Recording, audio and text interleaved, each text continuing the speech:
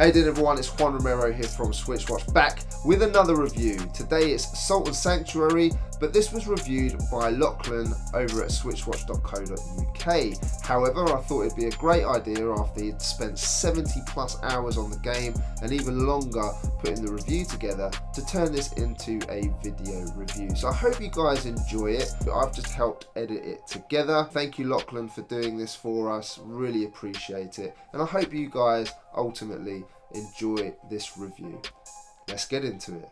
The story begins with your character on a boat that is attacked by monsters. Making your way towards the princess that was on the ship, you're confronted by a giant beast that ultimately sinks it. You wash ashore on a mysterious island, and it's from this point that you adventure forth, hoping to find the princess and rescue her. But this island is of course a very dangerous place. As far as the story goes, it's very minimal, and aside from the opening moments of the game, most of the story beats are told via cryptic conversations with the few NPCs that you meet along the way. Even then, it seems halfway through that the game seems to completely forget the opening moments entirely. Thankfully, the story isn't that important to Salt and Sanctuary. It aims to be nothing more than a reason to move you towards the end of the game. Now let's bring in Lachlan for the gameplay section. Gameplay is where Salt and Sanctuary really shines. The easiest way to describe it would be that the game is essentially a 2D Dark Souls, but it is so much more than that. There is a lot of precise platforming sections that make this feel like a fleshed out 2D platformer, but the action and combat make it more than just a simple platformer. Add in a healthy dose of RPG mechanics, and this is a lot more than simply a 2D Dark Souls knockoff. First off, let's talk about the controls. You begin the game being able to do the simple stuff such as walking, jumping, attacking, the usual. There is also a role which I will discuss a little later on in the combat section. Later on in the game, you'll unlock new ways to traverse through the world, which are tied to brands that certain NPCs will give you. These brands will allow you to wall jump and add an air dash, among other things. These controls seem simple at first, but when you get into the combat you begin to see how complex things can get. Combat revolves around reading enemy patterns, picking your moments to strike, and dodging enemy attacks. Every enemy has a range of attacks it can do, each with a unique sign that will allow you to read an enemy's attack patterns and react appropriately. Avoiding an enemy's attacks can be as simple as moving out of their range, or as complex as rolling through it. Rolling itself is a very useful move in combat, as you are invincible throughout the rolling motion. These moments of invincibility allow you to roll through an attack if you time it correctly. You can also roll through enemies, which can get you behind your attacker, and this will open them up for a few strikes before they turn around to return fire. As you unlock the new traversal moves, you can also add some unique ways of dodging an enemy's strikes. I found myself during boss battles using the wall jump and air dash together to avoid attacks and jump over a boss as well as get behind them, taking advantage of that opening to get in some quick damage.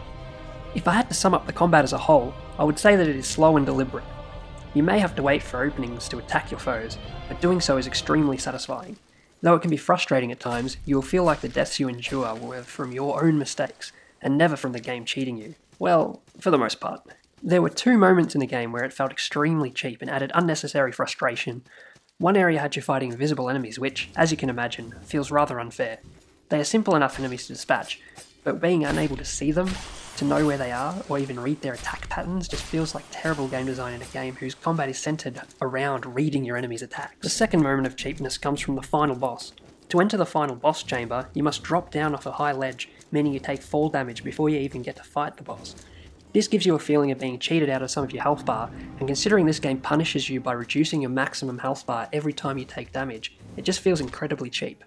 The game is perfect at creating a difficult experience without these tricks, so it is very disappointing that the developers added these unnecessary moments at all. As far as Salt and Sanctuary's platforming is concerned, it is top-notch. Controlling your character's movements is very responsive, allowing you enough in-air control to make all the jumps you need to. There are some jumps that require a level of precision, such as jumping right at the end of a platform, but these harder to make jumps are generally relegated to secret areas that hide some hidden treasures. If you aren't that great at platforming, the game does give you a helping hand. There is a rather generous ledge grab which will allow you to pull yourself onto a platform if you fall a little short. Getting access to the air dash also helps a lot with any platforming woes you may have. In general, the layout of each area is done in such a way that traversing through the world is fun rather than frustratingly difficult. They leave that up to the enemies. There is a rather robust leveling system to be found in Salt and Sanctuary, allowing a high level of customization. Killing enemies gives you salt, which you can then cash in at a shrine to level up your character. When you level up, you gain a point for each level you go up, which can then be used on a massive skill tree. This skill tree is where you can really flesh out your playstyle. If you want to be an archer, you can start adding skills that lead towards the abilities which allow you to wield higher level bows. Want to use magic? Then start adding skills that lead to you being able to cast more potent spells. Beyond being able to wield stronger weapons and magical abilities, you can also increase your base stats such as strength, stamina, dexterity, etc. These stats help determine the strength of your weapons. Just say you want to use a whip, then it is recommended that you level up the dexterity, as it is a dexterity based weapon. Want to get stronger with two-handed weapons? Then start leveling up your strength. You can also increase how much weight you are able to carry. Don't worry, this isn't an over-encumbrance issue like with the Elder Scrolls. The weight system works much the same as in Dark Souls. You have a maximum weight you can equip before you can barely move. The less you weigh, the quicker you move, and the better you roll. Besides your own character, you can also level up your weapons and armour, and the results of it are quite obvious. The more you level up your weapon, the higher your damage output will be. As for armour, the higher its level grows, then the higher your defense gets. The further you get into your journey, you can begin to transmute weapons and armour, which allows you to essentially exchange what you transmute into something more powerful. For example, I exchanged my scythe for a much more powerful one. Transmuting a weapon does lower its level by 1 though, so my level 6 war scythe was exchanged for another scythe at level 5. I touched on how salt is used to level up, but that is just scratching the surface of what the salt system is in this game. Salt is almost identical to how souls work in the Dark Souls series. Killing enemies nets you salt, which is used as a way to level up not just the player level, but also your weapon and armour level, along with being used as a currency with specific vendors.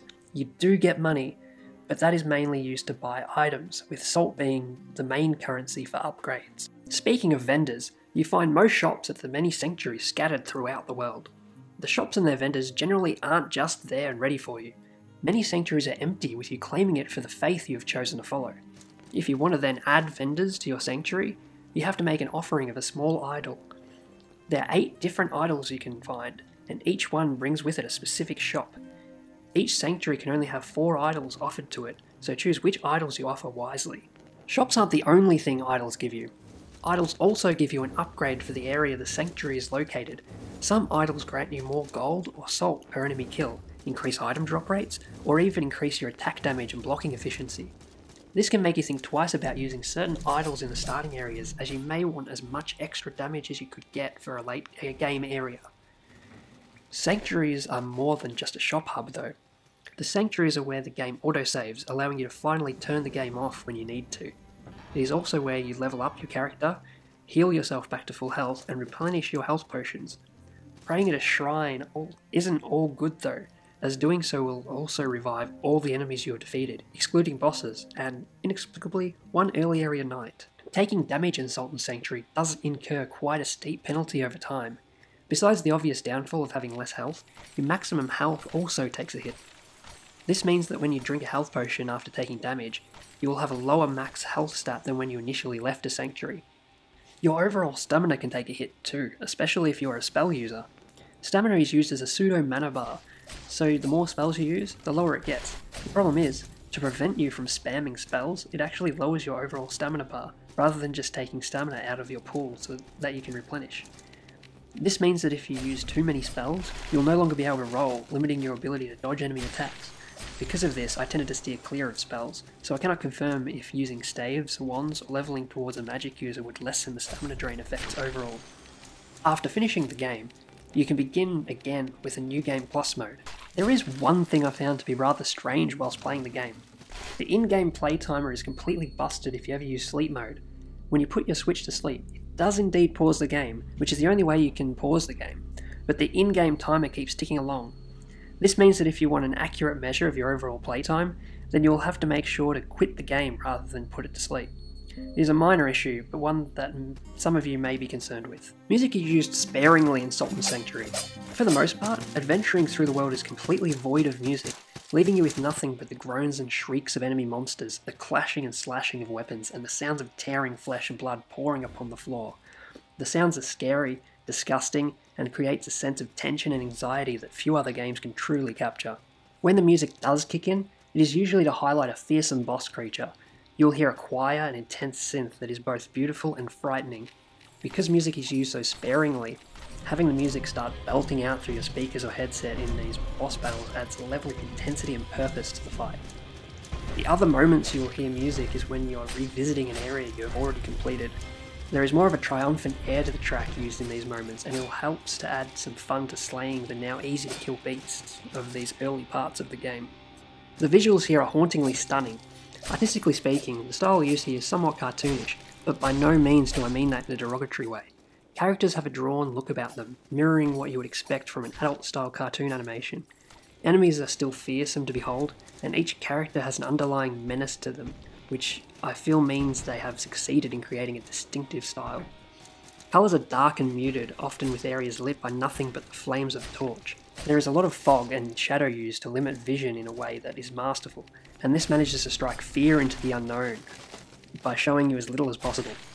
When you are outside and you can see the whole screen, what you see before you is beautifully decrepit and gives you the feeling this place is somewhere you do not want to be. Each of the world's areas are distinctive from one another, allowing you to know where in the world you are just by looking at the assets used.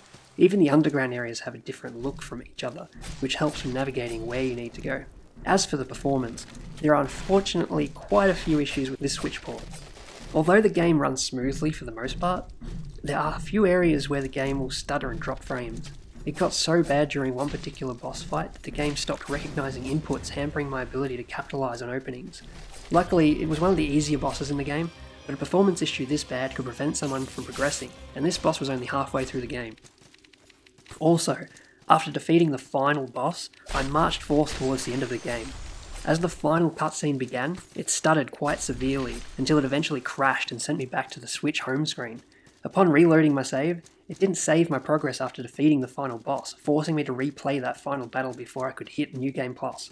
When the game did let me view the final cutscene, it still stuttered like crazy. Thank you to Lachlan for explaining about audio, visuals and gameplay. In terms of value, the game is $17.99 for our friends in the US and £13.49 here in the UK. Is it worth your money? Of course it is. It's worth every single penny. You can easily dump over 50 hours into this game, and even if you play it through just the once, you're going to get a lot of gameplay out of this one. There's definitely motivation to replay it in the Game Plus mode as well.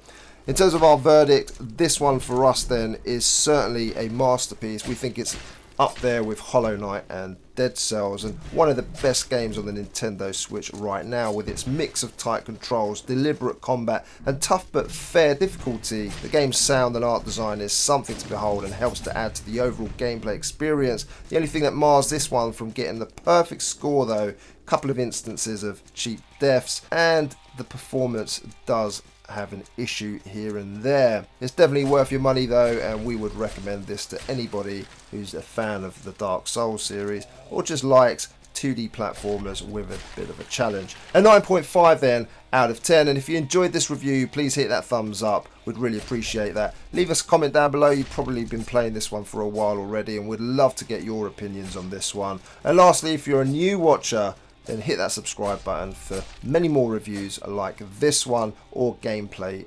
videos. I want to thank Lachlan again for putting this written review together and some of the audio sections. I really appreciate it. And at the end of the day, we just hope that you enjoyed overall review. Thanks again. My name is Juan Romero from Switchwatch, and of course, I'll see you on the next one. Take care.